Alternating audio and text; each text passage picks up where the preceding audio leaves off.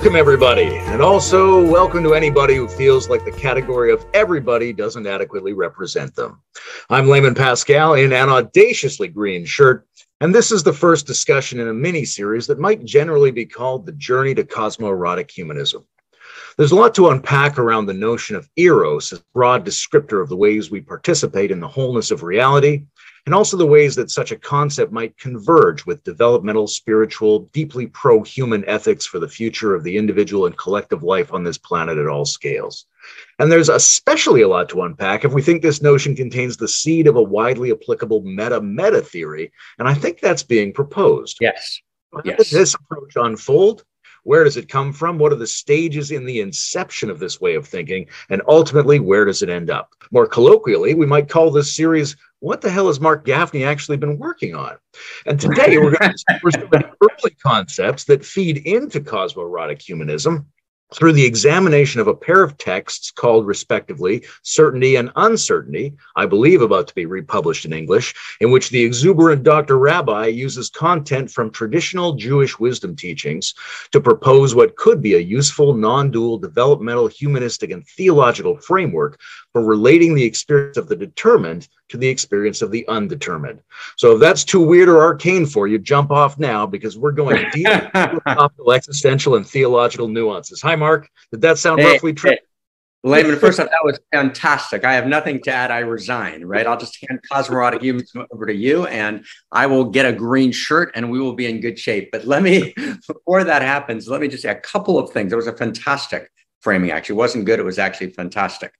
And let me say a couple of things, share with you a moment, just a very brief moment, maybe anecdotal, before we head into the structures, which is there was a moment I was living in Portland, and Zak Stein, who Zak's been studying with me since 2008-9, and we started collaborating in the think tank, somewhere in 2012 or 13. And Zak is a key partner, and co-creator with me in Cosmo-Erotic Humanism. And there was a moment, Barbara Marx Hubbard was there. It was actually not long before she passed. So she was at my home in Portland, and Christina Kincaid was there, who's a co-author on Return to Eros, and Zak was there. And I had this thing, just, this movement of Eros just moved through me. And I said, everyone, we got to stop what we're doing. Let's go downstairs and sit in the apartment and just think. So we all go downstairs, and we kind of felt it because we had been talking and looking for the name of this meta theory of meta theories that would integrate and actually begin to generate a universal grammar of value as a context for our diversity in response to the meta crisis. So we go downstairs and we say, okay, what's the name of it? And I had called in these 2 volumes called Radical Kabbalah, which I wrote in Oxford, which we'll get to. I had a term there, a cosmic humanism. Ken had actually suggested to me when he read them, he read the like first 1,500 pages when they first came out, and he kind of read them and marked them all up and passed them around Boulder. Ken wrote me and said, maybe you should call it non-dual humanism, right? And so we went back and forth to non-dual humanism.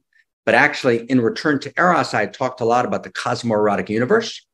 And all of a sudden, it just hit us, and I said, Cosmo-Erotic Humanism. And Zak at the same time said, Cosmo-Erotic Humanism. And Barbara said, Cosmo-Erotic Humanism. And it was this, and Christina, it was really a magical moment in which, and in that moment, literally all of the strands of thought from the last 20 years of thinking literally kind of configured themselves into this vision of Cosmo-Erotic Humanism. And including in those strands is Zak's developmental strands, Barbara's, evolutionary strands, kind of the kind of old notions of conscious evolution. So development, conscious evolution, right? And everything I'd been working on in terms of Eros and uniqueness and my visions of development and evolution all came together. And it was just a beautiful moment. It was an inception moment. And you literally, brother, you could feel the heavens opening, right? It was just a wonderful moment. And we're right now, just to share with you, we're right now, literally without hyperbole, we have essentially now about 15 unpublished volumes, right, that we're kind of working and crafting. And after dialoguing with you, and, besides your green shirt, if I can give you a compliment, I know it's too early in the day for that, but you really thought through carefully in our dialogue on world spirituality, the issues, which was unusual and impressive. So I just want to bow to that. And so when we came up with this idea of, it's really, really critical to integrate the 7 or 8 books before Cosmo-Erotic Humanism into the discussion, that I've written. And I hope at the end of this series, you'll also do a dialogue with Zak on his book, Education in a Time Between Worlds, which also needs to be integrated because that's also part of the story. And Barbara, sadly won't be able to appear, but, she'll be with us in spirit. So it's very, very exciting to actually be able to integrate this material simply because this material is, these 7 or 8 books are the core of the interior sciences. And we're not going to succeed in articulating universal grammar of value that has any seriousness, that's scalable, that can respond to the meta crisis, that's a context for our diversity, if we don't integrate the depth of the interior sciences. And what I was trying to do, and then back to you, what I was trying to do in the interior sciences was not develop a meta theory. I never had any intention, I said to Ken the other day, of developing a meta theory of meta theories. I was trying to solve problems, right? In other words, wow, the way the traditions are being understood in terms of certainty or uncertainty, no, that's completely askew. Let me see if I can uncover over 10 years a complete other strain. Oh, the way we understand, identity just as true self, that's a huge mistake. Oh, the way we're talking about life energy and kind of disqualifying eros. So I went to solve individual problems in the laboratory, right, of ideas, in the laboratory of life, in the laboratory of what does it mean to live, right, a whole life. And what happened is, as we solved each problem, but they were solved not with cheap grace. I mean, literally, this stuff we're about to talk about, I locked myself in a room for 6 months in Jerusalem, literally. And for 6 months, all I did was read every theodicy in the world, right? Everything I could find written in every tradition on evil, right? And just realized it doesn't get there. And I literally was burning in me that if we can't actually address uncertainty and certainty, right, I can't stay in the game. And so I spent literally 6 months, day and night, doing nothing else but just dreaming, thinking about this until a set of realizations emerged. So I just want to share that we're not in the realm of kind of meta-theoretical ideas. This is not surface armchair philosophy. Our lives are at stake here. Our ability to articulate a grammar of value in response to the meta crisis, I think, is the only way we can either make it through the meta crisis or know where we are the day after. So just by way of introduction, hello, it's great to see you, and I love the shirt. Hi. I'm a fan of emergent titles, so that sounds good. I like that you started with an anecdote because I was going to start something similar there with my first question, because at the beginning of the book Certainty, there's a little bit of a discussion around the idea that the adventure of spiritual understanding, the path of understanding, has to be grounded and refounded in the vital personal experience of one's own life, that the lessons of encoded wisdom texts are real in the degree to which they rise from and inform and integrate with our own stories. Yes. So whatever else all of this is, it's also the Torah of Marc's life. And I was curious if you would share something about where you were in your life and what you were going through that made you want to take seriously the questions of certainty and uncertainty. Like, why was this a significant question for you? And what did your unfolding contemplation of these topics help you to do or to be in your own life, your own embodiment, your own instantiated being? What was the interplay between those levels? That's beautiful. That's a beautiful question. It's one of the many reasons you're beautiful. And it's actually funny, right? Even as I said that sentence, one of the things we're not allowed to do in the public discourse is we're not allowed to be excited about each other. We have to be otherwise we somehow lose credibility. So first thing I want to say is fuck that, right? We get to be excited about each other. We get to be excited. That's like a really beautiful question. And so I'm excited by it. So let me try and respond to it. I grew up in a set of stories, Layman, that were my mother's kind of, my mother's milk. It was the stories that defined my mother, right? Who was in the kingdom of the night, was in the Holocaust. And, her defining story, which is, I won't tell you the whole story, but the end of the story has her up in a tree. She was a hidden child, hidden by a beautiful Christian family in Poland, a righteous family.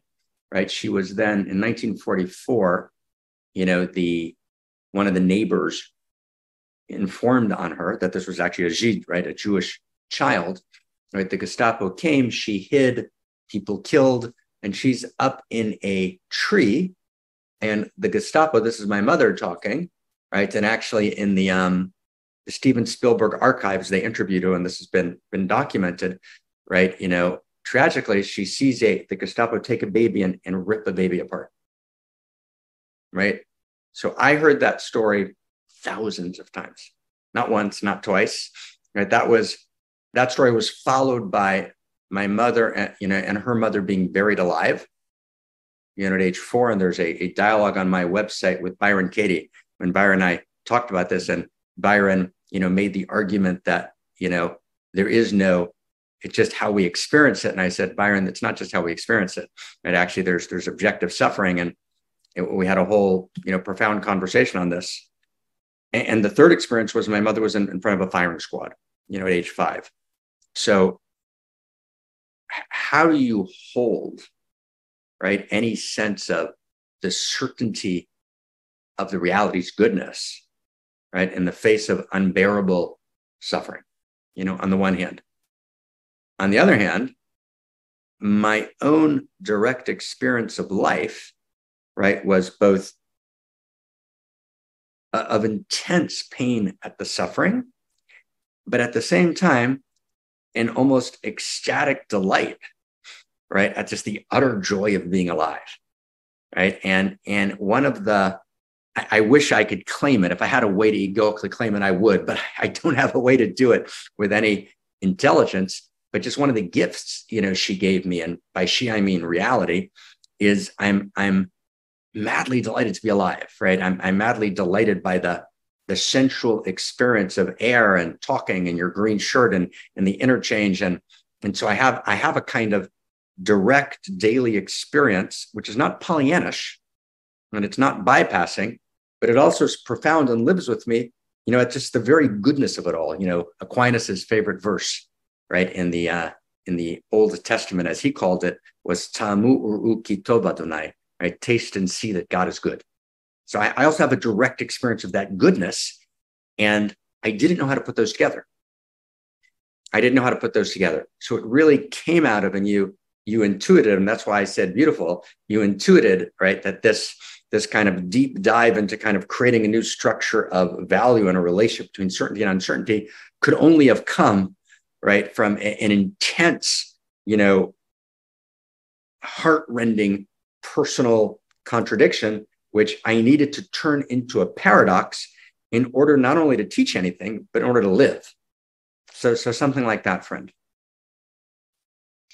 I want to ask something about the uncertainty of the other. And I guess what I mean is, I know there are ancient wisdom teachings that remind tribal people to not assume they know who the other is.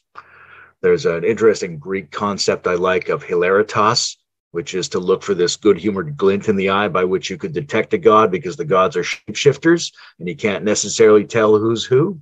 And likewise, there's the Christian parable of the Samaritan. So the person who's your ally might not really be someone from your family or nation or faith community. You can't always tell who's who and what that means for you. So how does your pondering of the interrelations between certainty and uncertainty arrive at an ethic of the other as a way of holding open the nature of the other rather than foreclosing it?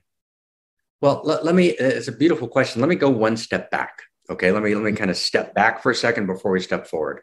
So at the core, if I had to summarize, the entire book on certainty, which we're also rewriting somewhat now, but the entire book on certainty is the realization that certainty doesn't mean that it is true.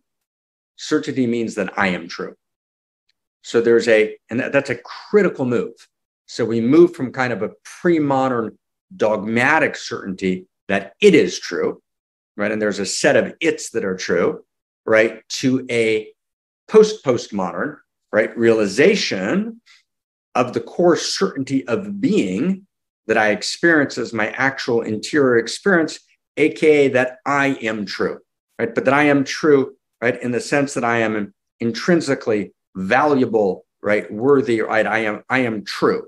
So from that perspective, I begin with this experience of I am true, which is, as we discuss in the book, and I don't know if we'll get to it and you're guiding our dialogue, but that's actually the experience that births messianic consciousness into the world. Maybe we'll talk about it later. It's the Judah experience. And I don't want to I don't want to jump into that right now, but Judah's experience, which births Judah, is the antecedent in the lineage to David, who's the father of Solomon, right? Who's the antecedent, right, to the kind of the Jesus story, who's the antecedent to messianic consciousness. So this notion of a new human, a new possible experience of being a human being, right, which stems from this Judah moment, is when Judah actually has an experience together with his mother Leah in this biblical archetypal story, right, that he is true, that he is intrinsically worthy and valuable. So from that place, right, from that place of actually experiencing that I am true, I now have the possibility to open up to the truth that you are true. Until I know that I am true, my relationship to you is parasitic, right? And as I'm using you in some instrumental way, right, to validate, right, the void that lives in the very depth of my being, which is unbearable. It's a void that, is an experience of intense, it's the experience of the whole in the universe, right? HOLA, this essential experience of the whole in the universe that we do everything to avoid. We avoid dance, right? We dance around that void. And then we seek every form of what we call in Cosmo-Erotic Humanism, pseudo-eros, right? To cover up the void, which is the failure of eros. And eros is the experience that I am true. So until I have that experience, right, until I am in the utter truth of laymanness, then every relationship I have, right, is ultimately instrumental, parasitic, right? And I can't actually be in devotion to you. And I can't be, right, filled with the wonder and beauty and radical amazement at who you are, because I'm not true. But the second I am true, right? And you can, by the way, see here this notion of Judah and Judah's experience of I am true in the first chapter of the Certainty book was the first seed of a book that became Soul Prints, which is where he first coined the term unique self, which later became the seed of unique self theory. But it began with this notion of Judah, and the way Judah's understood in the esoteric lineages is that Judah is not generic. This is very important. Judah is it's not a generic experience of I am true. Judah is actually irreducibly unique. Judah is experiencing not true self, if you will, right? And it's not I'm participating in the field of consciousness. Judah is experiencing a Judah-ness, right? Judah is experiencing reality having a Judah experience, if you will, right? And it's from that irreducible uniqueness where he finds that uniqueness in the eyes of his mother, Leah, for the first time. And his mother has had 3 children before, all of whom she named in instrumental ways, right? Leah steals Jacob, as it were, from her sister Rachel, right? Marries Jacob in the darkness. Jacob, of course, never loves her. She yearns to be Mrs. Jacob with all her heart and soul. She has 3 children, Reuven, Shimon, and Levi. And each of these children, she names some instrumental name. So it's exactly your question. She can't even love her child. There's no other even in her child. Reuven is Ra'adonai Atoni, God saw my affliction. Shimon is Shamadonai Tisnoa, God heard I was hated. Right? Can you imagine? Hey, God heard I was hated. Are you playing out there with God saw my affliction? And the third son is called Levi, as in Levi's genes, Levi. Hapami Leveilai Ishi. Maybe now my husband will take walks with me. So you intuitively picked up on the exact core. She can't even have a relationship in which she sees the child as an other because she doesn't have an experience of her own core certainty of being. And it's only when she breaks that pattern of these 3 children and she has her 4th child where she's able to reverse to kind of uncoil that contraction. And she actually is in her Leah-ness. And she has this 4th child, Judah, and she looks down at Judah and she says, Hapam odet Adonai, this time I'm in the divine presence. And Judah is no, and that's the name Judah. This time I'm in the divine presence. This is the first name that's non-instrumental. This is the first name that's non-I-it.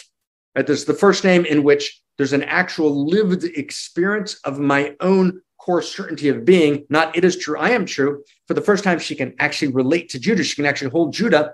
And Judah actually has the experience of being non-instrumental. And that experience is in the Western canon. This is the most significant moment, literally, in the Western canon. When you read Hermetic literature, you read Christian Islamic literature, it all goes back to this exact moment in chapter 29 in Genesis, where Leah reverses the pattern of her trauma. It's the first time in the book of Genesis, which is a source code text of Western civilization, where someone has a traumatic experience and then they disinhibit the trauma and change the pattern. That's what Leah does. She has a pattern, 1 child, 2 children, 3 children. Each of those children are instrumental. She never is able to experience herself in her core certainty of being. Then she has Judah. She says, Judah, this time I experience myself in the divine presence. She holds Judah in her arms and Messiah is born. That's Messianic consciousness. That's the experience of actually being in my own core certainty of being. And so Judah becomes the beginning of I, thou, all of I, thou, right? All of that experience in which I can actually experience the irreducible truth of the other who's non-instrumental, who has their own perspective and their own quality of intimacy, to whom I can be in devotion, right, is born in this moment. So that's a beautiful way in. And I think absolutely correct. There is no other unless I am true. Wow. Yeah, that's really interesting. I like this idea of, relationship isn't possible really until you're true. And then it's possible to encounter the other as both another true and as a mystery.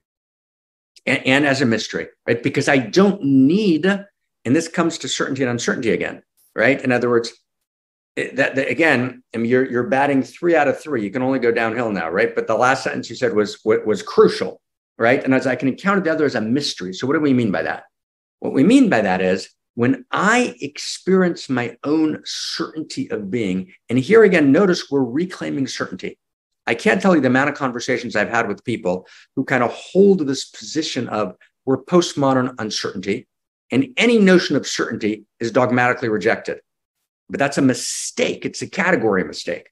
We reject the myth of the given, right? As we reject the myth of the framework, right? But the myth of the given is, right, I have a direct access to reality, right? There's no mediating prisms, and I'm making this dogmatic claim that it is true. Now, that we should appropriately reject. But actually, the experience of I am true, right, is actually Newman and not phenomenon. It's a direct experience of my truth.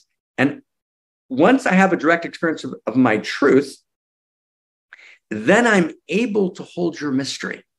Because once I have a legitimate, authentic experience of certainty, I don't need to resolve mysteries, to resolve uncertainties inappropriately, which is actually a pseudo-erotic strategy, right, to provide myself with pseudo-certainties. So, for example, so often, and names shall not be mentioned, but 2 or 3 of my friends who are, wonderful and brilliant, kind of teachers in the popular kind of transformation space, not the kind of spirit space, who get, 10,000 people at these kind of huge events. And they're very, very brilliant when they talk to someone at kind of honing in and explaining that person to themselves. Right? And they're often half accurate, but they're also half not accurate. But this movement to actually be certain about the other, right, to kind of fit the other into kind of a category. You're an Enneagram type this, and you've got this pathology. And if you did this and you're right, that actually is a violation of devotion. Right? Yes, we need to explain what we can explain, but you're also a mystery. And I'm willing to love you so much that I can hold your mystery. And we can deepen in that mystery together. And I can hold the uncertainty of your being. And I don't need to reduce you to a certainty to place you in a box. And we do that so often with people. We place people in a box and they're not allowed to transform. They're not allowed to change. They're not allowed to grow. That they actually violate evolution, which is a series of transformations. We freeze frame them because we desperately need to, because our categorization of them in a particular way gives us this pseudo certainty, which replaces the dramatic failure of eros in our own interior, which is our own Judah experience of I am true. So like that. Yeah. I think this is a really important issue in terms of it being an inhibition to the development of more integral and meta-modern consciousness in the world, because there are a lot of people opening up to the feelings and the sensitivity and the cognitive complexity that we would associate with these second-tier developmental stages.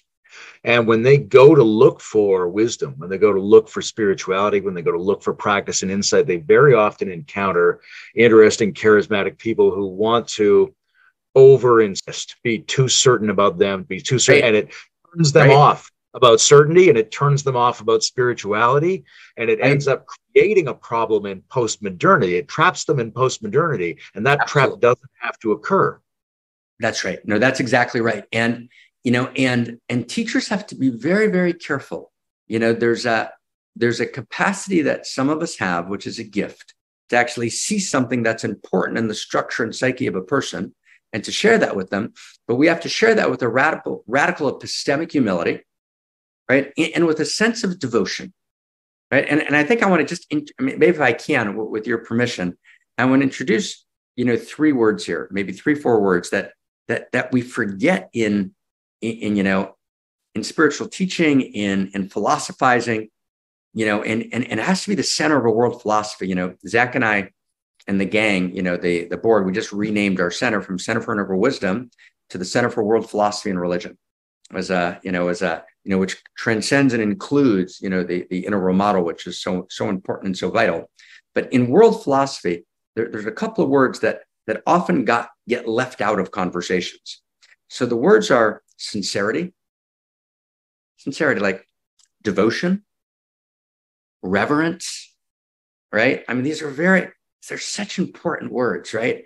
And we don't trust sincerity because we don't trust it in ourselves. And we have to hold each other in reverence, right? And we have to be devoted to each other, right? And it's got to be a lived experience. In other words, and again, with permission. So when I just got on the phone with you, I was excited to see you. I was like, oh, here's Layman, right? And who's got his whole world and his whole, wondrous mind playing in the places that he plays with his green shirt, which we won't refer to again, right? But in other words, it's like, and so there has to be immediately in me, right, to be the new human, to actually emerge in the kind of world we need to create, this new narrative of identity.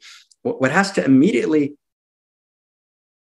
be triggered in me, in the best sense of triggered, when I see you face to face, is curiosity, devotion, reverence, sincerity. That I want to have a sincere conversation. Lionel Trilling used to talk about sincerity. It's like, and often, when you look at the kind of Michael Commons, kind of hierarchical complexity and lots of the integral models adaptation of it, right? Or, the kind of, and Zach is more familiar with that than I am with metamodern literature. I haven't really tracked it, but I've seen a couple of things. There's kind of a lack of epistemic humility and devotion, right? Love, eros, right? We got to love each other. Let's start there. Love as a value, because we're so in our own core certainty of being, which is the exact opposite of narcissism. Narcissism means we have no core certainty of being. And so there's a pseudo-erotic narcissism which covers it up. But actually, once I can relax in myself and my core certainty of being, then I can be devoted to you. I can be reverent, right, of you. And we need to reintroduce sincerity and reverence and devotion and curiosity. Rorty, I love Rorty, but Rorty has, a few short, stunning paragraphs on curiosity. And I say it a little differently than he does, but he was in this conversation. There's no love without curiosity. And curiosity is about uncertainty. It's about the willingness to hold the mystery of you, right? The esoteric of you. The word esoteric goes through a number of languages, but it's originally sourced in Hebrew, which is the word seter. And seter, right, means hidden, secret. It also means destruction, because it's a contronym. It's one of those contronyms where a word in its opposite. And so if I'm not willing to hold the esoteric in you, mystery is from esoteric. It's the same, original cognate root. If I can't hold them, I'm not in devotion to your mystery, I've already destroyed you, right? And I've already not allowed you to potentiate. And so this reclaiming of certainty, the certainty that I am true, and that certainty is utterly destroyed by kind of a postmodern deconstruction of value, because the experience of I am true is not possible unless I'm in what I call the field of value. The second I step out of the field of value, and the way I would interpret Layman, for lots of reasons, I won't go into the footnotes now, but the way I would interpret the eternal Tao is the field of value, if I can borrow that term. I'm in the field of value. As long as I'm in the field of value, I can be reverent. Reverence, there is no reverence outside of the field of value, right? So if Layman is just a random, strange social construction born on a particular island where he saw green, and so therefore he reenacts it, and he's kind of replaying the traumas again and again and trying to work out those early attachment disorders, and he's still humiliated getting his basic needs met. And we've read some Bowlby and we've read some, Kohad, and let's throw in a little Winnicott, right? And that's all, right? He's just this strange, confused, random, social construction, right? That death ends the story, and it's this kind of fleeting, tomorrow and tomorrow and tomorrow, right? Creeps in its petty pace, day after day, to the last syllable of recorded time. It's a tale told by an idiot, full of signs and furies signifying nothing. There's no reverence. So it's only when Layman is an instantiation of the field of value, and that's what unique self is. Layman is in the field of value, but there's a value called Layman that never was, never will be, ever again. And I'm radically curious. What's he thinking? What excites him, right? What arouses his heart? Right? What can I learn from him? Right? What does he have to tell me? Right? And without that, there's no ethos, because all ethos is rooted in that eros, which is ultimately rooted in the experience of I am true.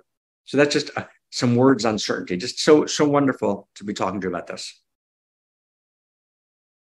These underappreciated words, reverence, sincerity. I'd like to add to them a different kind of underappreciated word, which is seems.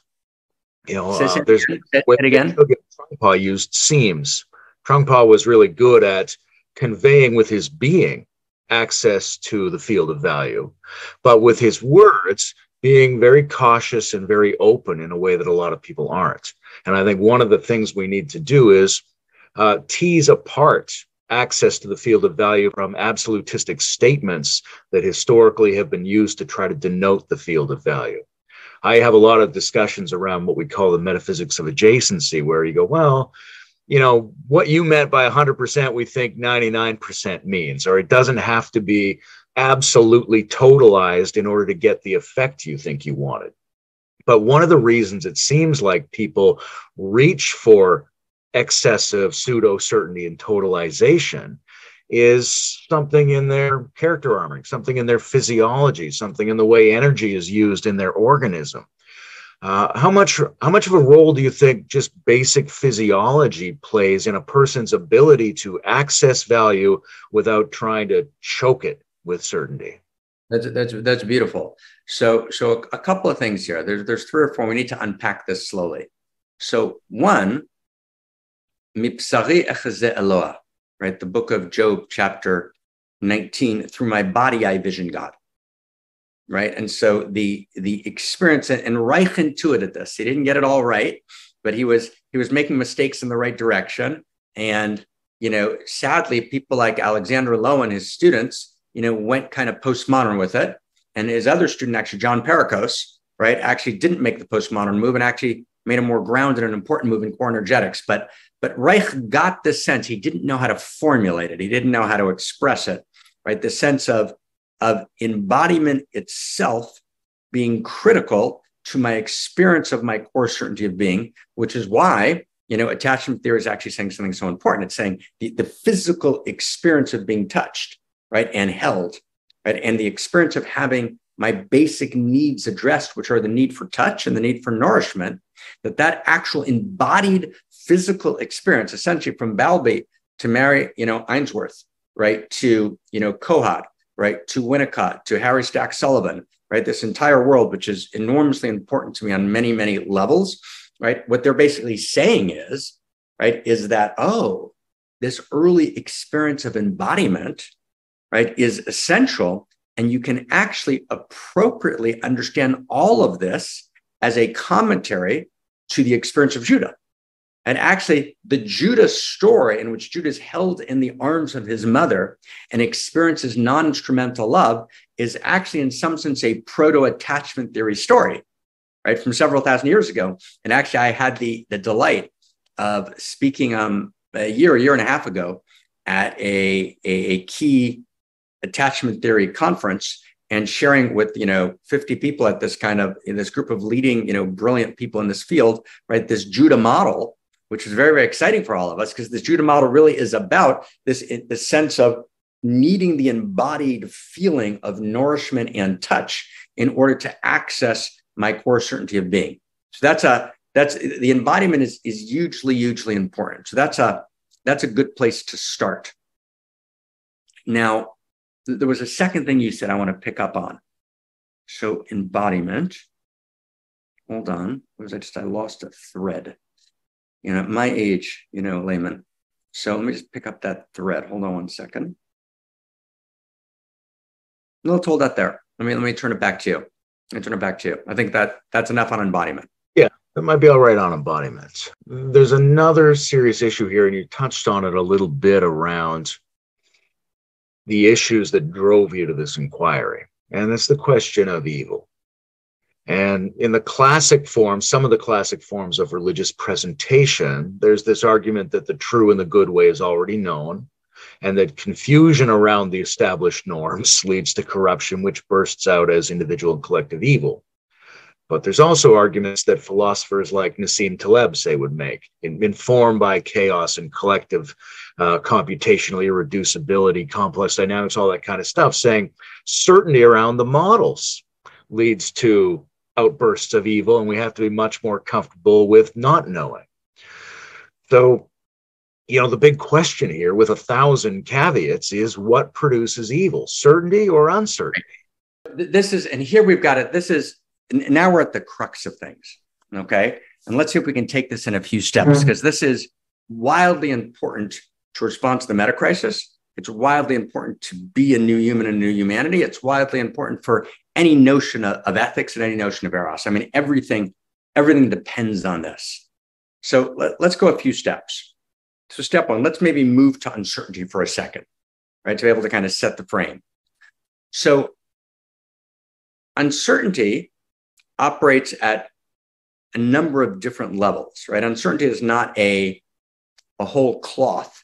Right? There are different structure stages of consciousness, and uncertainty operates and appears differently at each structure stage of consciousness, as does certainty, right? So the experience of certainty, the experience that I am true at lower structure stages of consciousness, can be easily hijacked into ethnocentric, my nation is true, for example, right? Or, some particular dogmatic truth, right? To actually get to the notion that I am true, right, is actually a very, very sophisticated and beautiful level of depth consciousness that is actually available at the healthy level of all of the structure stages of consciousness, but at the pathological level, you won't actually get to I am true. So first, we just have to note that this experience of certainty is mediated always through developmental consciousness, number one. Now, when we turn to uncertainty, this becomes, even more important. In other words, level one, I don't know. Level two, I know. Level three, I don't know. And there's a very beautiful story about the Baal Shem Tov, right? The master of the good name, who, emerges out of the Carpathian Mountains, 1760 around, and he founds this Hasidic movement about which Martin Buber and so many others wrote so much. And he sends Jacob Joseph of Polnoy, right, his earliest student, to find a match for his daughter. And he tells him, go to this village and this place, and you'll encounter that man.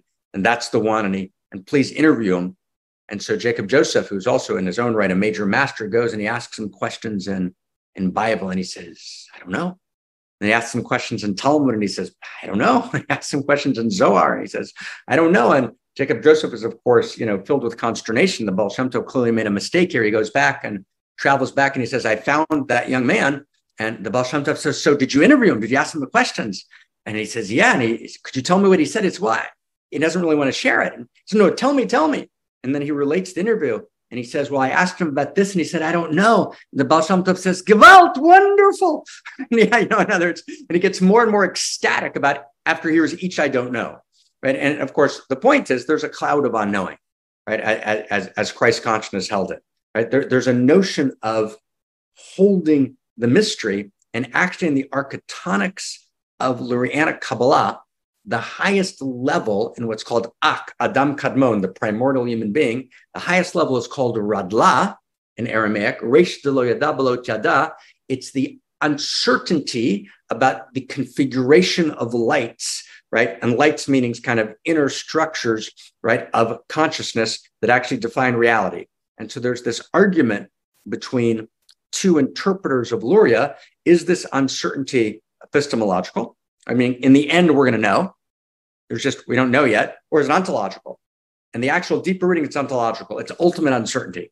In other words, the highest configuration of light, right, in this primordial human being, in this architectonic structure, right, of the interior sciences, is the experience of uncertainty. So this is not uncertainty which is methodological, right? This is a kind of ontological pluralism, if you will.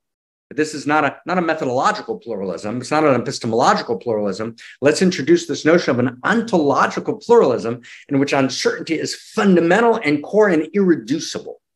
And that's critical. So there's a notion of uncertainty which is irreducible, and it's actually in the actual experience of uncertainty itself that I actually am able, right, to realize the full depth of my being, because that uncertainty is not in contradiction to my certainty. That uncertainty is in paradoxical, dialectical, dancing relationship, right, with my uncertainty.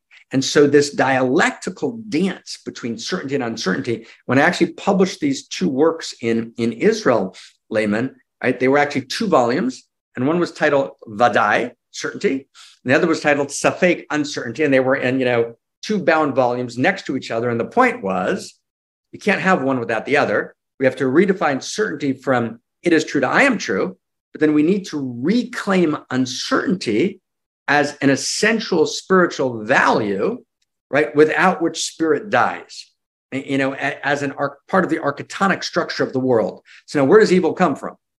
So evil comes from 2 places, actually. It comes from pathological versions of certainty, right, and pathological versions of uncertainty, right? In other words, when I claim uncertainty, right, but in a way that is actually pseudo-eros, I'm not willing, right, when I claim, when I claim certainty as a form of pseudo-eros, and I'm unwilling to hold the uncertainty, so that false certainty generates evil, without question. On the other hand, when I refuse to claim the core certainty of my being and your being, right, I refuse to step into that irreducible certainty, and I actually remain in this kind of ambiguity about value. I refuse to claim the irreducible nature of ontological value. And even if we argue about what how value expresses itself, we've already stepped into the field of value. And so if we step into the field of value, we're already in the field of certainty. Then it's already just an argument about how we understand value. But if we don't step into the field of value, we're not in the field of certainty in any sense, shape, or form, then human beings become numbers, right? And then human beings become objects, first-class objects on the web, as Nardella at Microsoft framed it, right? And we become essentially subjects of what Zak and I call techno-feudalism, right? To be manipulated by kind of an emergent techno-utopia in which the entire world is recreated as a kind of Skinner's Walden 2, right? Enacted, on a global scale, because there's no core certainty of being. There's no sense of the irreducible value of Layman. And so in order to actually get to ethos, I need to actually be always dancing between the core certainty of my being, which then gives me the capacity to hold epistemic uncertainty about anything that doesn't deserve to be foreclosed. And basically, if you kind of think about this, we can think about this together for a second. Pre-modernity claimed dogmatic certainty, but hijacked that certainty to ethnocentric and dogmatic surface structure contexts, right? It is true. Modernity comes along, shatters all of those idols of certainty, but then claims, without actually validating it, a whole new set of certainties about progress, about human rights, about, the individual, but it just declares those certainties, doesn't actually validate them in experience. They're kind of self-evident. These are common sense, I call them with Zak, common sense sacred axioms of value. But when David Hume talks about them, he doesn't really believe they're true, but we hold them that way, as Rousseau says, right? We hold them as kind of the part of our civil religion, Rousseau's phrase, but they don't actually believe they're true. There's very few people like Comenius who actually hold them as genuine truths. So modernity claims certainties, but doesn't have a lived experience of them.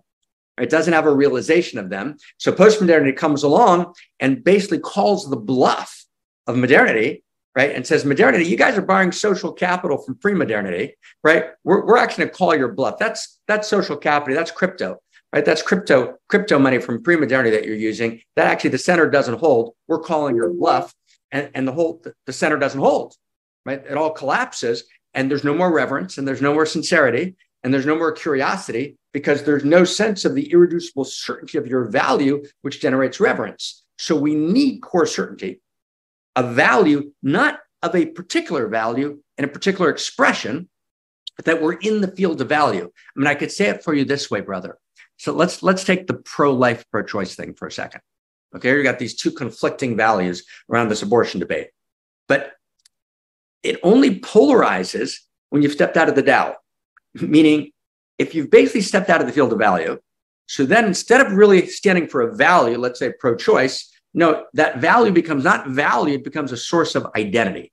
My identity is, right, this particular position. So the pro-life, liberal postmodern folks, right, who are going to, excuse me, who are pro-choice, choice becomes a form of identity, but the fundamentalists who adopt dogmatic pro-life positions, they're also not in the field of value. They're actually understanding my particular position, my particular church, right, is the dogmatic truth. They've both stepped out of the field of value. And a way to understand it is, if you want to understand this in terms of the unique self model, you can say the field of value is true self. And true self is the field of consciousness. It's the field of value. The particular value, choice life, that's unique self. That's the unique discretion of the field, right? But that's very beautiful. So in other words, underneath life is value. And underneath choice is value. So in other words, if we're both in the field of value, then already what unites us is far greater than what divides us, that which divides us, because we're actually joined in the field of value. And therefore we don't polarize, we move to paradox, right? Because when I'm in the field of value, I can hold paradox. But if I'm not in the field of value, if I'm actually claiming a value, but as a form of identity, but I've actually, in my own experience, stepped out of the Tao, and I'm not in the field of value, then actually, I've actually turned my value not into unique self, my values become actually separate self, right? And as I haven't actually entered the field of value, so the particular value I'm espousing is kind of a separate self. It's kind of an egoic claim. And if it's an egoic claim, then we're in a opposite state of war and we're going to fucking kill each other, because the values are two separate selves clashing. So I need to move beyond the separate self experience of value, where each value is a separate self. I need to step into true self, the field of value. And from there, we can move from polarization to paradox, because we're in the field of value. So the field of value itself is one of the sources of the core certainty of being, right? In other words, I'm not just layman a social construction, right? I'm an irreducibly unique expression of the field of value. From that place, I can hold uncertainty.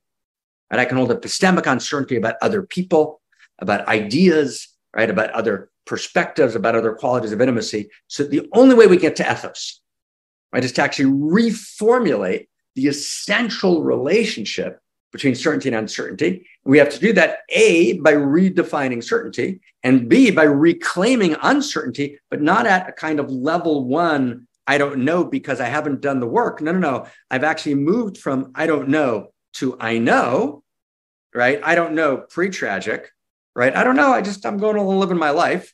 Right now, I know, right? Oh God, right? I know all of the stuff, all of the complexity, right? Tragic. Then I got to go to post-tragic, where I kind of reclaim uncertainty, but my certainty and uncertainty dance together like that. So that's a wonderful, and it's critical. You literally can't have a conversation without this. Right? The confusion around certainty and uncertainty is so fundamental, right? And literally you have all the people who stand, I have a friend of mine said, a quite well-known teacher in Hebraic context, he said to me proudly, I remember 20 years ago, he says, "Marc, I only teach my uncertainties." I said, "Wow, what an egregious violation of your students."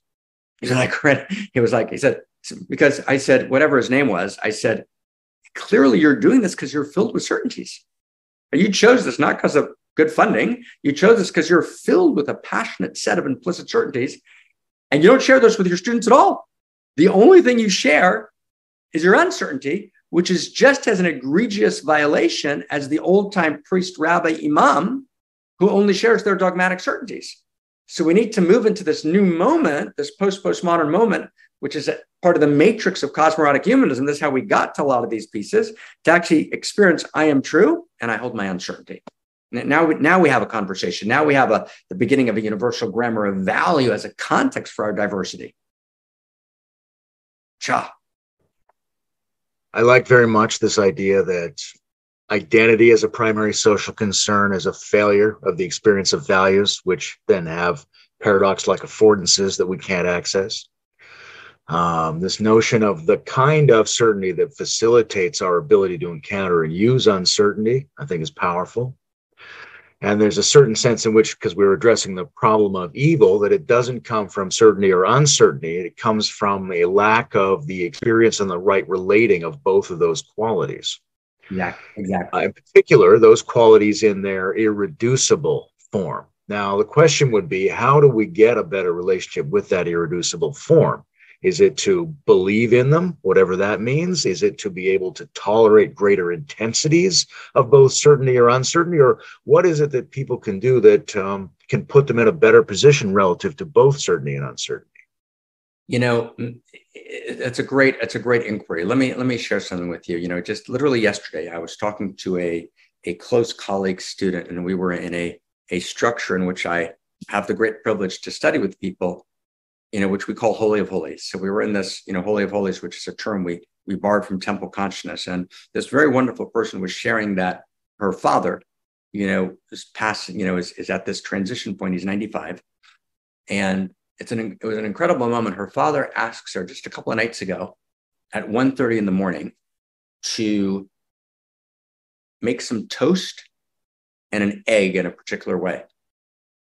And so she's caring for her father in all the ways that a daughter, right, cares for her father who's 95 in his transition moment or close to that moment. And she makes him this egg and toast, and she gives him the egg, and they have this moment between them in which she says kind of, in a kind of, death humor, "Don't choke on it. It's a bad way to go." And he laughs and he says, "Yeah, that would be inelegant." And he says, he eats the egg and he says, "I want to tell you something that I've never told you." And he relates to her a story when he was 2 years old in the Great Depression. And they had no money, and they barely could feed him, who was 2, and his mother.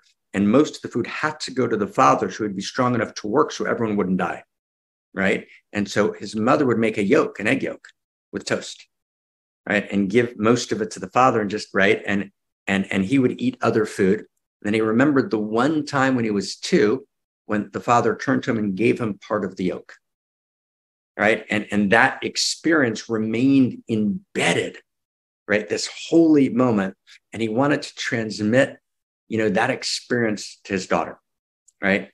So in this moment, is this a little social construction? No. This is a holy moment. And this is a moment of, there's a radical certainty that she had as she related this to me, that this was a moment of the sacred.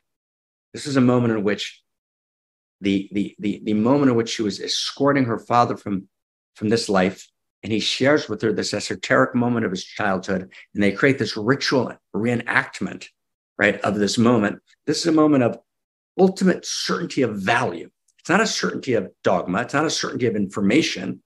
It's a certainty about the irreducible value of that moment, right? And we have to collect those moments in a way, and we trust our embodied gnosis, our embodied notion, right, that these moments matter, right? And the tragedy of the postmodern moment, one of my favorite books, my first degree, Layman, was in, general philosophy, and my focus was existentialism. Back in the day, I was 18 years old, and I remember reading Sartre's Being and Nothingness, right? It's one of the most stunning books actually ever written, right? And it's actually strange when you read Sartre's Being and Nothingness, the utter certainty of value is so clear as he debunks all value, right? In other words, it's literally as Sartre is saying, you know, the only notion of human freedom and responsibility is to be free from any notion of any kind that I'm part of any field of value. And only then do I face into the nothingness with the utter right certainty of realization that the only thing that matters is what I do. And of course, he literally can't hold the performative contradiction in his mind, right? Because he's kind of like Rilke in that sense. He's coming out of such an irreducible sense of right the certain goodness of life, so even though the constructions of his mind can't hold them, right, he's convinced that his embodied experience of them, right, is sufficient, right, whether he's fighting the resistance or he's post-resistance, but of course he can't transmit that. In other words, being in nothingness has a transmission to it, right? But no one gets the transmission. They just get that Sartre debunked, right, any notion of intrinsic value. He wasn't able to transmit that, right? Because when you actually deconstruct, right, reverence, because you've deconstructed the field of value, right, even if you as a teacher hold it inside of you, you can't transmit it. It's not transmissible.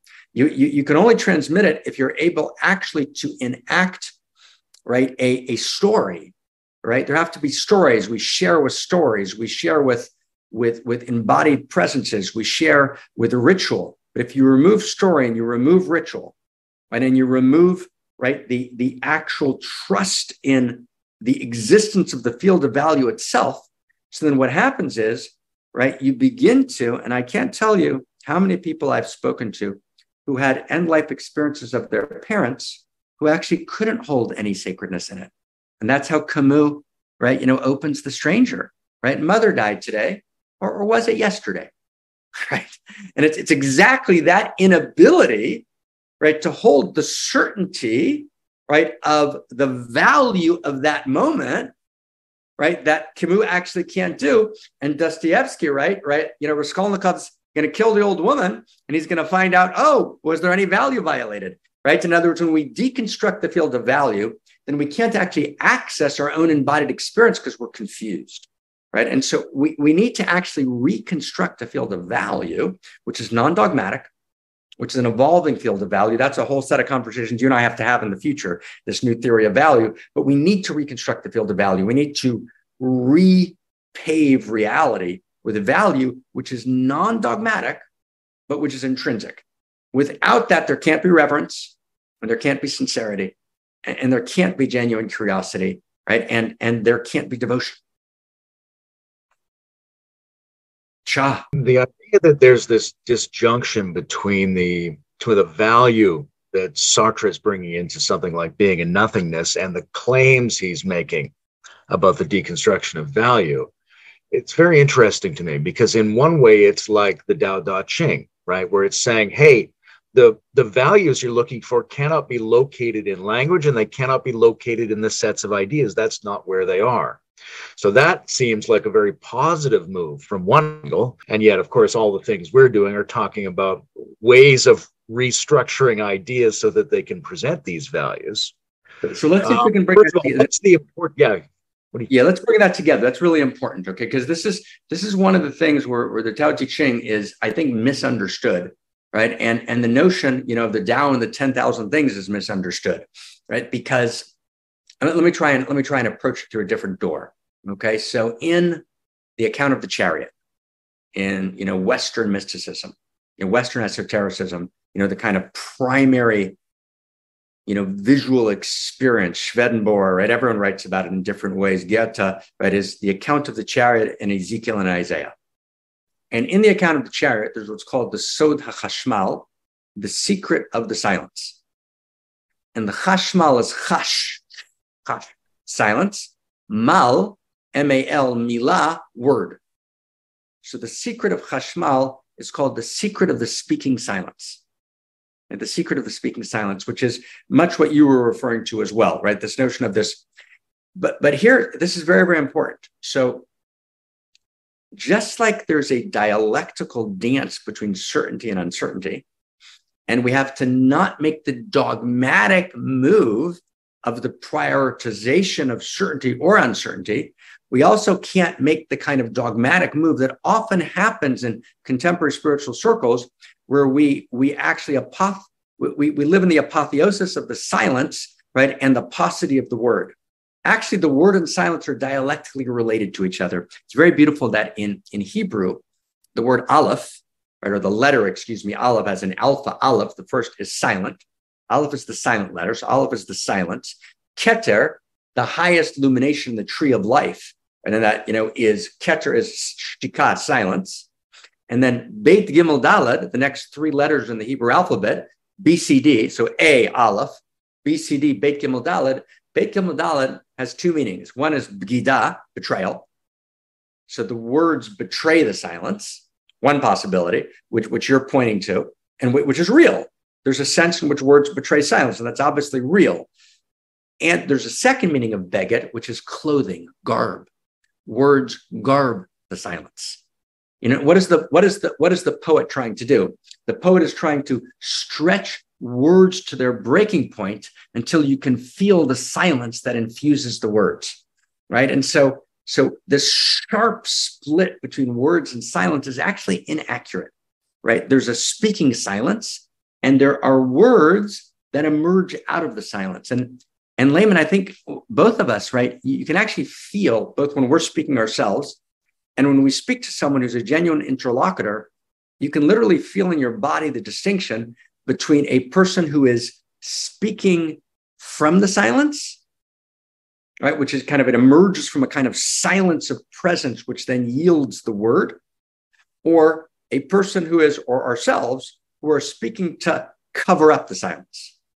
And so again, this sharp split, and I know in Eastern texts, the split is made very sharp. It exists in Kabbalah and Western esotericism as well. But I think in our postmodern understanding, right, and in Cosmo-Erotic Humanism, we want to actually hold the relationship of the word to the silence as being dialectical, as being paradoxical, as opposed to, right, splitting off one or the other. And I think that begins to take us home.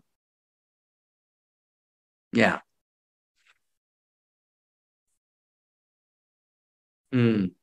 Much uncertainty at the core experience of the self do we have to risk in order to encounter an unforced, non-pseudo certainty in the core of the self? Like, is uncertainty the pathway to encountering that certainty? That is a very, very, very, very, beautiful question, right? And I'm using the word beautiful again and again because they're all beautiful. They're not just true and good. They're beautiful questions. There's an elegance to them. And one of the primary, and already implicit in your framing of the question, right, is, I wouldn't call it the answer, but a response. And we have to distinguish always between answers and responses. Answers cancel questions. Responses address questions, engage questions, right? And so to respond, right, to your question, one of the most beautiful methods at coming to certainty is to stretch the uncertainty as far as you can. And that's to utterly refuse to adopt a false certainty, right? There's and I won't mention his name because I don't have permission, but another very, very close, dear friend that I've been studying with for 12 years in this Holy of Holies structure. And this person, a wonderful human being, her husband recently passed, and he was a brilliant, physicist who refused to adopt any spiritual model of any kind, right? And his wife, who's also a learned and discerning and very brilliant educator for the last 40 years, we were talking once in Holy of Holies, and she articulated, and we did together, this notion that he had made a kind of prior contract before his birth not to buy into any false certainties. But that was actually his journey in this lifetime, was to refuse to actually adopt any false certainties. And Abraham Cook, who is an incredibly important realizer, kind of a Hebrew wisdom arabindo, although in a very different sense. Cook has this beautiful phrase in a book called The Lights of Trust, Orota Emunah, right, in subsection, I think, 25, where he says, Yesh emunashi kfira kfirashi emunah. There's heresy, which is faith, and faith, which is heresy, which is so incredibly beautiful, right? In other words, faith, which is heresy, is the belief in small certainties. That's when we buy into certainties, right? Because we can't bear, right, to actually sit in the uncertainty, right? So we have this faith, but our faith is actually heresy. And it's actually a small certainty. It's a small comprehension. And then there's heresy, which is faith, meaning we reject the small certainties, right? Because we actually understand that there's something deeper and there's something wider and there's something more good and more true and more beautiful that we can only get to, as you imply, right, to a radical refusal, right, to worship at the idolatry of false certainties, right? And that's really what idolatry is. If you think about what idolatry is a graven image. And a graven image, right, in English, is a freezing of the imagination. And the imagination is the willingness to enter into the curiosity of uncertainty and imagine new possibilities in the human being as Adam, who includes both Adam and Eve in the original text. And Adam is human or humus. So Adam is adama, ground, humus, earth. But Adam also means in the original Hebrew, dimayon, which means imagination. So the human being is homo imaginus. The human being is homo imaginus. And to be homo imaginus, I have to be willing to step out of the certainties, right? And step into the possibility of possibility, right? Which is the willingness to embrace the uncertainty. And only from there can I arrive at a kind of a moment, right, of my core certainty of being, right? And then I let it go again. And then I embrace the uncertainty again. And then I step into another moment. And it's that movement, right? That psychological movement, that inner movement, that transformative movement, which is the movement of the new human and the new humanity. And it's not pre-modernity, it's not modernity, it's not post-modernity. It's actually this new emergence that we can actually live in. Cha. Do the Old and New Testaments draw different conclusions about the relationship between certainty and uncertainty? They do indeed, my friend. Right? They do indeed. And they're both misread. I'll share with you a moment, back to anecdote. So in their popular readings, they're thought to be the same, right? Particularly the New Testament obviously is deeply related to faith, but actually so is the Old Testament. Classical verse of Tzadik b'emunato yichya, the righteous lives by his faith. So faith is a major construct in both, but it's actually fundamentally misunderstood. So I'm going to relate to an anecdotal moment. When I say misunderstood, I want to say what I mean by that. I don't mean that I'm about to kind of foist some postmodern or contrived interpretation on a text, right? That would revolt my body, right? In other words, and it would be a violation of the integrity of the text. And the texts can admit many possibilities, but they don't admit infinite possibilities. And the texts are read so incredibly superficially, generally by readers of secondary sources or by Orthodox interpreters of the text who ignore whole swaths of text. So I'll give you an example, which I hope will address your inquiry directly. So there's a gentleman named Akiva Tatz. And Akiva, if you're listening, I say this with great love. And so Akiva was giving a talk. He's a very, very popular Dr. Akiva Tatz lecturer, on kind of Hebrew wisdom. And he says, and he writes this in one of his books, he says, biblical man does not have an experience of uncertainty. But that's a later experience. The experience of uncertainty of kind of maybe. That's not an experience of biblical man. And he points out the word safek, S-A-F-E-K, safek doesn't actually exist in the biblical text.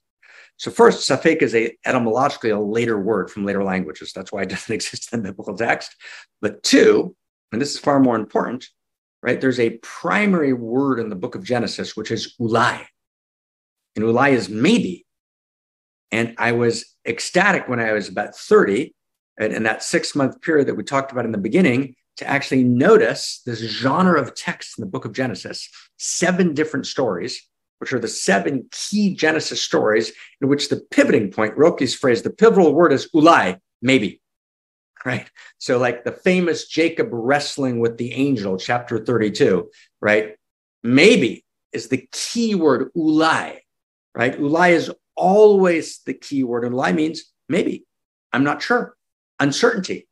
And the Zohar, right, 13th century actually says, Shechinta di'ikra'et ulai. The Shekhinah, she, right, the 10th lumination, Malchut, right, the goddess herself, her name is maybe. Her name is uncertainty. And so actually in the biblical text, there's this very strong subtext of uncertainty that got intentionally read out of the story, right, by the orthodoxies, both within Judaism and within Christianity. And the moment of uncertainty, the moment of Jesus saying on the cross, not forgive them, Father, for they know not what they do, but actually saying, Eli, Eli, lama azavtani, my God, why have you forsaken me? Right? You know, Jesus is 40 days in the desert, and the blackness, that's written out of the story. And it becomes a faith construct. But actually, you know, Jacob in that night says maybe in chapter 32 when he wrestles with the angel, and the very word Israel means to wrestle, right? So to be an Israelite, whether you're Jewish or a Christian or Muslim or agnostic, to be an Israelite is to be a God wrestler. Right? It's to wrestle with the uncertainty. And remember Tolstoy in his essay on art, he says, to struggle is to embrace, right? And it's the act of wrestling and the act of embracing, right? Making love, right? And struggling, wrestling with the divine are actually intimately and inextricably related. Through my body, I vision God. God wrestling and the goddess of maybe would be the good title for something. Yeah.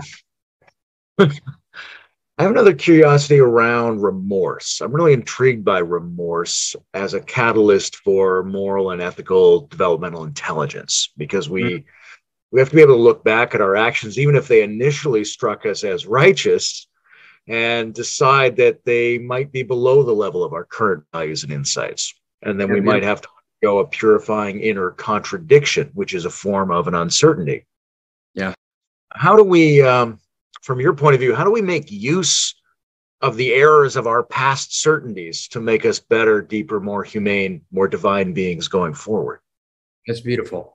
That's beautiful. So in order to do that, we need a construct that's not available today in either Western or Eastern consciousness. We need to introduce something into the matrix, which is actually utterly core. And without it, I don't think we can actually appropriately do remorse. And a person who doesn't have remorse isn't trustable, right? And remorse is a core human experience. Remorse shouldn't be remorse that locks us in depression, but it should be a constructive catalytic moment for transformation.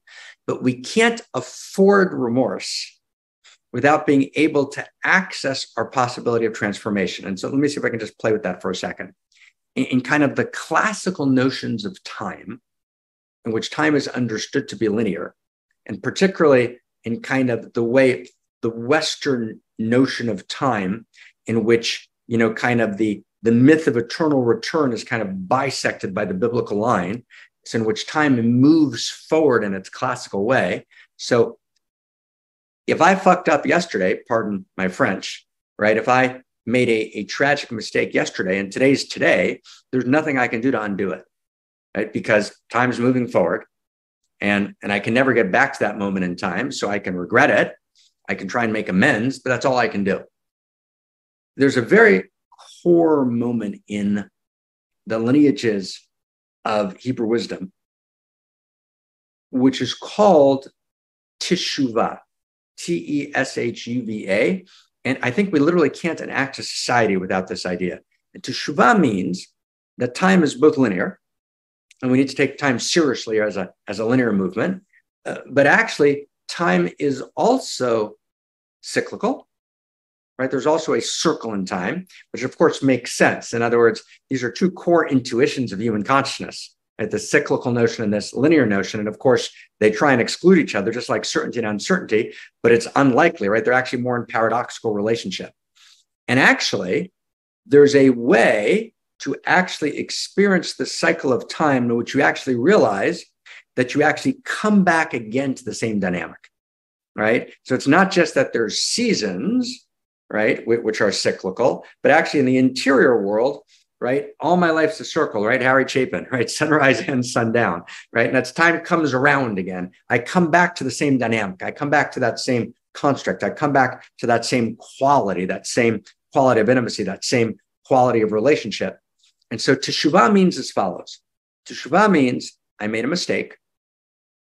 I have remorse. Number one, step one, this is Maimonides, right? Maimonides, right, says teshuvah, I made a mistake. So A says, number one, I recognize the mistake, recognition. 2, charata, I have genuine remorse. 3, I realize that moment's going to come around again. And I commit that when that moment comes around again, I'll engage it differently.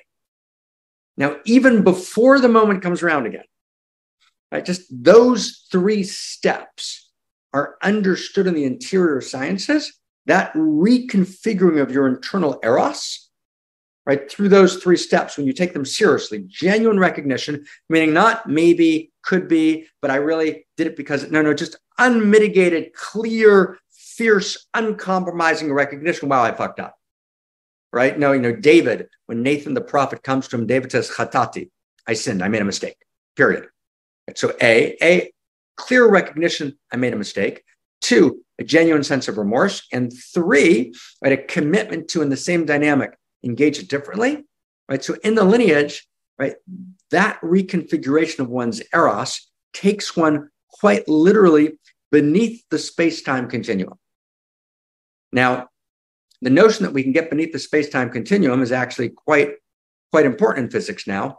I mean, there's a book that kind of made the rounds in circles that we're both maybe adjacent to, a book by Donald Hoffman called The Case Against Reality, which I assume you ran into. And, Donald had a very good set of footnotes that I went and followed, right? And read a whole bunch of his footnotes, which were about the notion in physics that the space-time continuum is dead. That there's actually a notion, in mathematics of kind of getting beneath the space-time continuum. So this notion of teshuvah operates on the notion that if I actually go through this reconfiguration of my eros, I actually get underneath the space-time continuum. And although I have to deal and make amends for the effect of what I did in the world, but in terms of my own character, I actually reclaim my second innocence, meaning I reclaim the certainty of my being. I actually reclaim my goodness. Now, if that possibility doesn't exist for a human being, so then we're stuck in the utter tragedy of human beings who are fallible and who make mistakes and who fuck up, right? And have no way to actually step out and back into their own innocence. So we've got to have three structure stages of consciousness: innocence, which is pre-tragic; guilt, tragic; and then second innocence, which is post-tragic. But you can't get to second innocence unless you go through a genuine process of transformation, which, at least in one methodology of the lineage, is these 3 steps I just described. There's obviously different ways to tell that story, but the key to the story is there's a way to get back to second innocence, right? And without that, which means there's a way to get back to my core certainty of being. So once I do that, I don't need to defend, right, my position as a form of pseudo-erotic certainty. I can actually hold, right, the possibility that, wow, I made a mistake. I'm so sorry. I'm so sorry I made a mistake, right? And we can actually engage that and transform. Without that, there's no possibility of transformation. So that's critical. And again, it's certainty and uncertainty at play again. And it's their dialectical relationship, which just changes everything. It just changes everything. Cha. This is a little bit tangential, but since we talked about certainty and uncertainty in the Old and New Testament, which is a little bit like saying the Jewish and the Christian take, I saw you and Zak and Alexander Bard, hosted by my friends at the Parallax Academy, having a discussion. And Alexander Bard is our go-to guy for Zoroastrianism these days. He is. I wonder if you have a take on the Zoroastrian resolution or approach to the problem of certainty and uncertainty. No, I don't, right? In other words, I'm familiar with, it's a great question. I'm familiar with Zoroastrianism, but not through its primary sources. In other words, Zoroastrianism, the lineage sources of Hebrew wisdom were in response right? There's a whole strain which is in response to Zoroastrianism, right? And to kind of the notion of the demiurgus and the kind of split or the rejection of this world as being, the realm of impurity and the need to kind of move beyond this world. But my knowing of Zoroastrianism is secondary and not primary. And so although I could say 20 things about it, I don't feel certain enough in my body, right, to actually have an embodied intuition. And actually, Alexander and I should actually have that. We promised each other we would. We should have a full Hebraic, Zoroastrian conversation where we actually listen deeply to each other and learn from each other. That's actually on the agenda. So thank you. But no, I can't respond to that, with sufficient intelligence. But here's also a good moment, right? Uncertainty.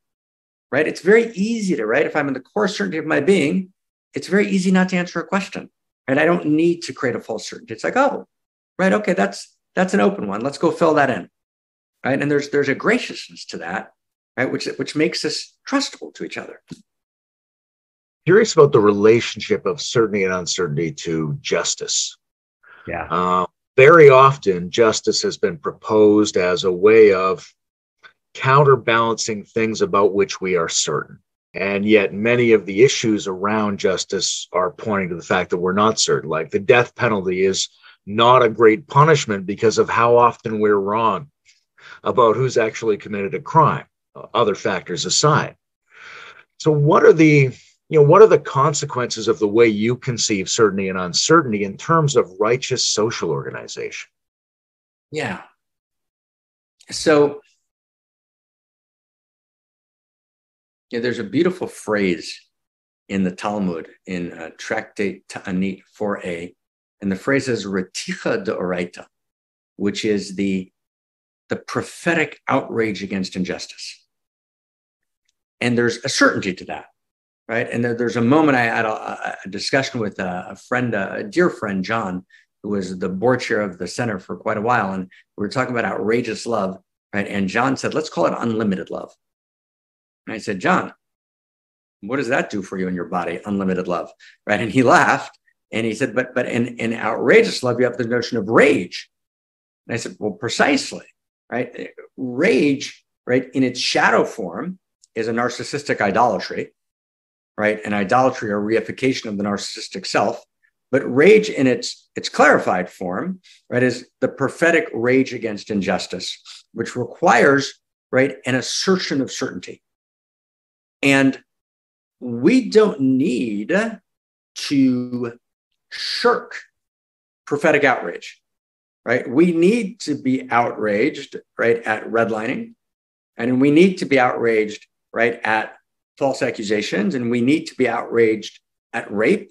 And we need to be outraged at male rape in prison, right? More men are being raped, right, in prisons today in America, right, than, any other category of people, right? In other words, these things are outrageous. We need to be outraged that there's 40 million people in the country that don't have health insurance, right? And that there's something in capitalism that's actually broken down when you have millions and millions of people who can get cancer and know that they'll have no way to live, right? In other words, we just keep going on and we lose kind of the certainty of outrage, right? And so we need to get outraged and we need to kind of hold that certainty, right? Which is that justice is real.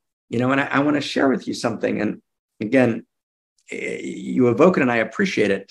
I was talking to a dear friend who I won't name, who's a very wonderful human being and a leading intellectual in his field, kind of the most published and, acclaimed. And we study together once a week. And he's kind of, and we just get together and study text together, Aramaic text, because that's what we do. Right. And he's kind of classical in the field, and I'm kind of the ultimate, renegade maverick in the field. But we're both blessed to be, good readers of texts. And so I came to him a decade ago, outraged at a certain injustice that I'd experienced, right? And he said to me, he said, Mordechai, it's my Hebrew name. He said, we're post-Holocaust Jews. We don't believe in justice. And I said, and I was about to say his name. I said his name, whatever his name, and I said, stop. Stop.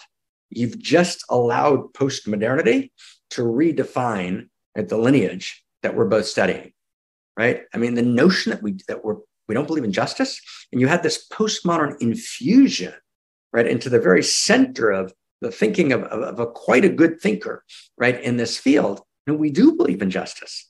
Now, do we need epistemic humility, right, and how we approach, right, the dispersal of justice? We do. Absolutely. My colleague, I haven't spoken to in many years, a beautiful man.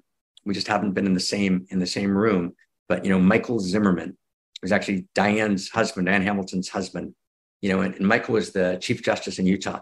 And Michael said, the amount of times it goes wrong in court, right? And that's the notion that because the court decided one way that actually mirrors the truth is certainly often the truth, but it's just as often not. And there's 1,000 reasons why a judge can make a decision and why things can go in a particular way, which is why he said you never want to actually be in court, because you're already fundamentally vulnerable because you're in a realm in which there's so many multifactorial issues at play. And so the notion that the court system yields justice and that's a form of certainty which allows us to adjudicate reality, right, is a complete epistemic fantasy. And so we actually need the humility of uncertainty, right, to actually be able to actually get to the deepest sense of justice. And yet at the same time, we need the outrage against injustice, right? We need to move beyond that kind of jaded cynicism. And we need to actually, right, access this prophetic outrage.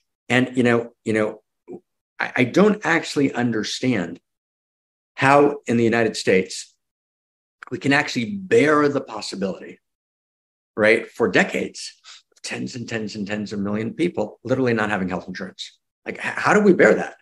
And so it's actually a depression, right, of prophetic outrage, right? It's a violation, right, of that certainty that should live in us, which should be a simple, unmediated instinct. But instead, we mediate it through libertarianism. And we have all sorts of, kind of very sophisticated philosophies that allow us to lose connection to that core certainty of being, right? It's a violation that someone should be diseased and not be able to heal, right? Simply because they don't have access to funds. And so again, right, it's so beautiful. We note that only a dialectical dance, not intellectually, but in my core experience between uncertainty as a value and core certainty of being, allow me to get to either ethos or eros. Like that. There are a lot of other little pieces from these books that have intrigued me that I was thinking maybe I would ask about Jacob's crookedness and disambiguating the divine voice and the role of sacrifice. But I feel like this is a pretty good chunk of time we've put in now. Yes. We might want to bring this first installment of the journey to Cosmo-Erotic Humanism to an end. So thank you, Marc, for being here, for your time and for your excitement on these often arcane topics. And thank you for your wonderful inquiry and the delight of this dialogue. I was totally appreciated and delighted. Thank you.